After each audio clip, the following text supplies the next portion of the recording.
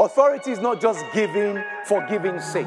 The reason why authority is given first and foremost is because there's a responsibility.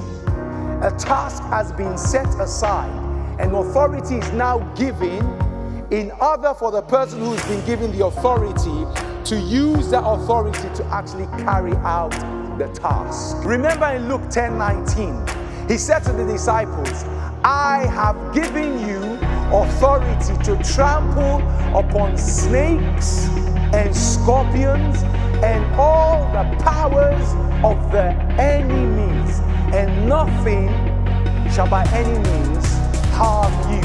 But more important than that, rejoice that your names are written in the Lamb's book of life.